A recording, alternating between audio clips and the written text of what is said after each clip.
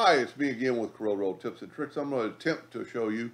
I actually saw somebody else do this on the internet, but he doesn't do any talking, and I'm going to simplify it a little bit. So we're going to take that epilogue laser. I'm going to go up to Object, and I'm going to go to Group, and I'm going to group it together. Then I'm actually going to make a copy of it and just move it over here. We're going to write on a cylinder, pretty neat trick. So what we're going to do, we're going to grab this and we're going to grab the envelope tool, and what I'm going to immediately do is take away the center nodes. But then I'm going to click on that line and I'm going to make it a line. Convert that one to a line. I'm going to click, you're going to get a red dot and convert it to a line. That's going to keep it a line on top. So we're going to put this first one right there. We're going to put the second one right there. Just kind of getting it close for right now. I'm actually going to do a little bit different than he did, but he did a great job. I kind of stole his idea.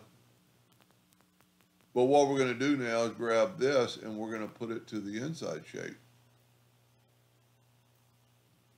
And what I'm going to do a little bit different, he had it like where you could read both texts from the inside, or like you could see through it. So it takes just a little bit of manipulation to get it kind of close to that ring. And that's pretty good. And now what I'm going to do is I'm going to nudge that one out of the way. And I'm going to grab this one, and I'm going to grab the envelope tool. And I'm not going to be too concerned about some of it because I'm going to do a little bit different, but I'm going to take away the center nodes, and I'm going to click on it and make it a line. Click on this. You got to make sure you get that little dot and make it a line. And then I should have actually got it closer, but we're going to click on here and there and bring these lines up. Now he did it where he had the whole thing, but what I'm going to do is just make this first part where you can't read the other letters, so it'll kind of look like you can't see through it. So what we need to do now is I need to take this, nudge it out of the way, and I need to take that circle, and I'm going to take the Smart Fill tool to make a new circle. Well, it's an extrude, so it won't really work. So what we can do now is break the extrude apart, and that should leave us a circle. Yes.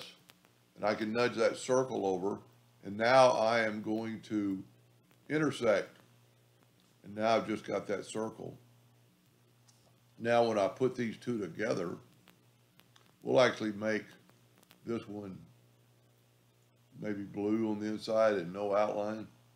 And then when we put that back, it appears that you've written on the inside and the outside of a cylinder. Then you could tweak it a little bit, look real close. We're pretty good to the line. Get your shape tool. Again, that's one thing neat about the envelope tool.